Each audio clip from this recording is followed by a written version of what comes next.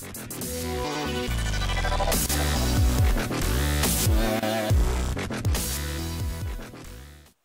guys, it's Quickly again with another ROM review, and this time I've got crDroid for Galaxy S3. Now crDroid is a really awesome ROM based on CyanogenMod 12, and you have a lot of options with it, and this is the second version. This is the newer release, and it's a really cool one. So let's get into the ROM now without much further ado. So first of all, what you would see here is the lock screen, which is a similar one. It's simple, and you can see it does have a the shortcut, lock screen shortcut, which you can customize, of course, and it's pretty cool, really neat. Let's get to the launcher now. First of all, in the launcher you can see it is a normal launcher. It is a CM12 launcher, and you have all the options here. Pretty cool. You can customize this into a wide variety of stuff. You can have a lot of stuff with that. Pretty cool. So, what is special about crDroid? It has a lot of customization options, kind of similar to what you would find in something like Resurrection Remix or Blizzpop ROM, but it's also a very stable base of CyanogenMod 12. So, pretty neat. Let's get into the settings menu and see what it is. Now, in the About Phone page, you can see it is crDroid Android by this guy, which is his name I'm really sure about. So you can have that. You can also view the changelog from About Phone page and see what all the differences. So this is the version I'm using right now, 8.2 2015. So these are all the stuff which is there, and add open SSH, add whisper push, which is a CM feature, and all of that has been added, and stuff like this is working. Extra options now, you can see it is Android 5.0.2, as you can see that, and pretty cool. Kernel version and all of that is working, so you can understandably see that this is a very good ROM. I mean, I really have used this, and crDroid is one such ROM which is a real winner when it comes to stability. It has always been one of like that, so pretty cool. So what are all the options which we have? I mean, this is based on CyanogenMod 12, so you are going to find all the options which CyanogenMod 12 has, and also a few extra ones which are cherry picked from other ROMs. So let's get into the other options now. First of all, crDroid Custom. In here you can see there are a lot of options. First of all, it's status bar option. You have clock style, which is pretty cool. I mean, you have all these options. You have left, center, hidden, and even pretty cool. It does have a left option, which in my mind is a really unique one, because not all ROMs have that. I really don't prefer those, but for those who want a bit of a difference, that it is there. It doesn't have the other stuff which like center, day of the week indicator and stuff like that. That is not available in this, but still a really cool feature to have. Battery status style, you can have all of these: circle, text, battery percentage, brightness control by sliding the status bar, show notification count, super user indicator option also working, network traffic option in the status bar. You can have that, you can enable that, and you can have monitor your traffic there. Heads up notification. Now this is something which I really appreciate. I mean, a feature with the newer Lollipop ROM is that you will get heads up notification, and on the stock ROM you really don't have an option to disable that, and a lot of people have been complaining, and I mean, a few friends of mine who have already gotten Lollipop update has been complaining and asking me how to turn that off. There seems to be no other way than just remove that app which they don't want on the notification header to not notify anything. So that is something there. So you do have an option to notify, and you do have a swipe behavior option and touch outside behavior option. If you touch outside of the notification, you can actually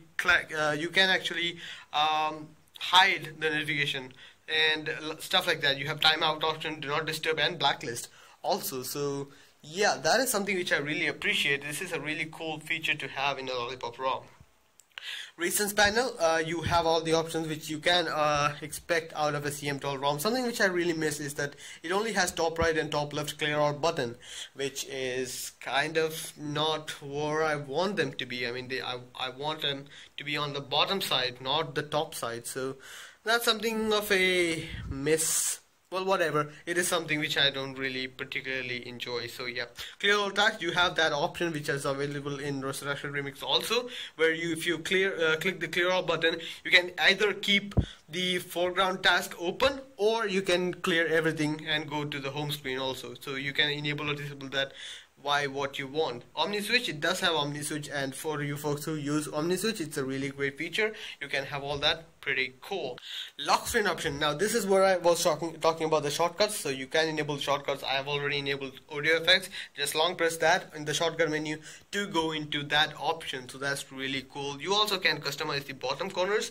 You can click here and select application, and also choose none if you don't want anything. And here also, if you choose none, you don't want anything. That's pretty cool. You can have that also. So that does work out. It's a simple lock screen, and you can also get rid of that to have one of the most simple lock screen in any of Android, so you can have that. Display options. In the display option, you have LCD density selection. So 320 is the default one. You can change it to 280, 240, whatever you want, or even 420 if you're crazy and want that. Pretty cool. You can have that option. So neat.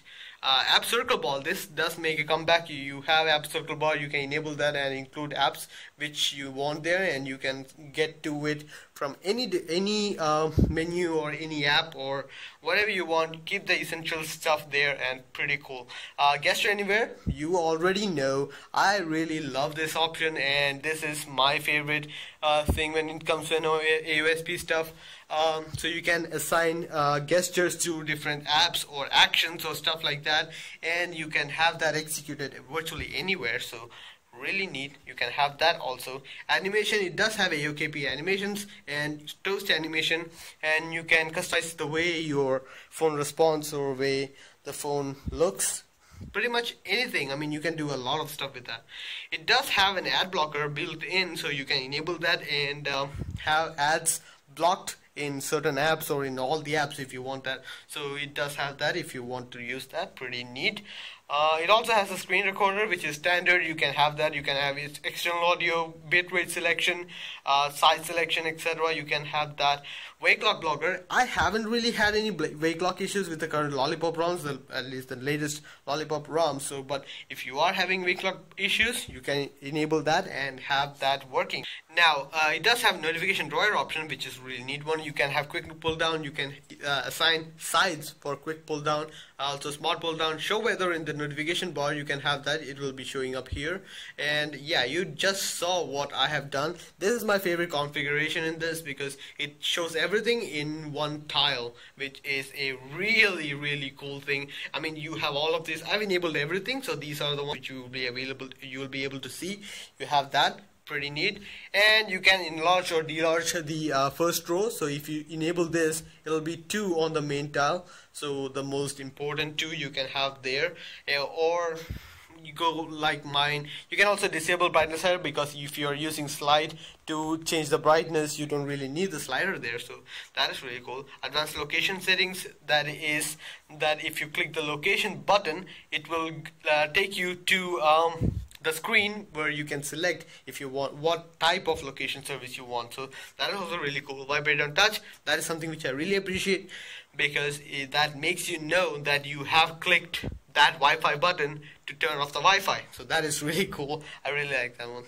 Themes. Now this does have the CM12's latest theming stuff, so that is cool and I like it, because you will be getting bored of the material theme after some days. I mean, I've used SlimROM and I'm already SlimROM as my daily driver for about 2 days, and I'm already bored of the Lollipop material design. I'm bored of it. I want something else. So Theme Manager is really cool if you plan to use your ROM for more than a couple of days, I guess. Yeah, you do have display options, and it does work out really cool. I mean, it does have ambient display, which is called DOS, and I'm not really sure how accurate that is. I was able to get that working, but not with the normal picking up of the phone, but the notification certainly does work, so that is really cool. You do have font sizes. I like to keep mine at low, small, and it does work. I really like that. Double tap to sleep, wake on plug, adaptive backlight, really cool. If you really use that, it can be a really good thing. Sound and notification options, you have normal options. I mean, most of these are similar to what you would see in any Lollipop ROM, so I'm not going to get too much into that. Now, in the sound set options, you have an advanced mode in which you can select less frequent notification sounds. So if you have that friend who keeps on spamming by SMSs or cell broadcasts. You can enable that to less frequent notification sounds, and it will only ring notification once in 5 minutes. Buttons. Now in the buttons option you have enabling the navigation bar, so you can enable navigation bar and have all that working. Pretty cool. I mean, I don't really use that, but I can see a lot of people using that. It also has the arrows when typing, so when the keyboard is up you will see arrows here to control your cursor, which is a really neat function, but not particularly useful in something which I won't be using. So yeah, hardware keys enabling, so you can disable hardware keys and keep that on if you want to. Pretty cool. Power button options, you do have options to change what all appears in the power button. So from what I can see, you can enable these two and you can have all of those working in this also. So pretty cool. That is really neat. Wake up device, answer call with the home button, which I really use. I always use that because that is something which I really like. Home button, keyboard cursor control also is available, but that is something which I think will be more useful than the on-screen arrow keys with the navigation bar, because I won't be using navigation bar. So with volume control might be something which I really like. So yeah, pretty neat. Rest everything is similar to what you would expect in any other Lollipop ROM, so I'm not going to get too much into that because that is simple and same as any other stuff. So yeah. So just so you guys know, in the apps menu it is fixed that you can move to SD card, so that is available option. Just that you don't understand. I mean, the previous versions of CyanogenMod ROMs did have this issue, but now it can be moved to SD card. Well, I have only got one app installed right now, so I'm moving from phone to SD, and it does work out. So yeah, just so you guys know, it is now on SD card. So yeah, it works. Yay. So that much is it in the settings menu, and that should be it in the settings menu. I'll show you guys the boot animation, which is really basic and awesome. So here is the boot animation, which is a really minimal, really just, it says what it is and it's done. So yeah, that's pretty much it with the ROM. I'll show you guys the Antutu benchmark score, which is it's expected and it works. So yeah, I guess that much should be it. I'll show you guys the benchmark process also, so just for you know.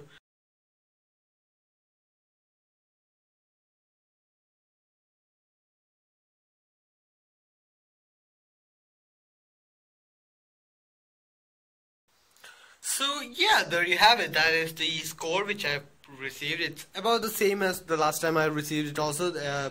Shockingly same. I mean, it's 26,540 and it's 26,535. So yeah, not much difference. So, and that is something which is expected out of a Lollipop ROM right now at this point. So not going to bash too much on it. So pretty cool.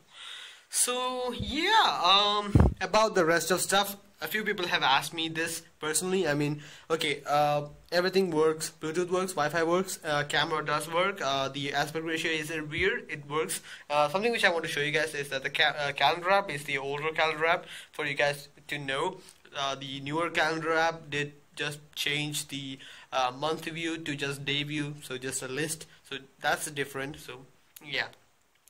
Okay, also I'll take this moment to tell you guys, if there is something wrong with the ROM, I will be mentioning that. If everything works, I don't feel it is good. I mean, it's necessary to mention that separately, so just so you guys know, that's just it.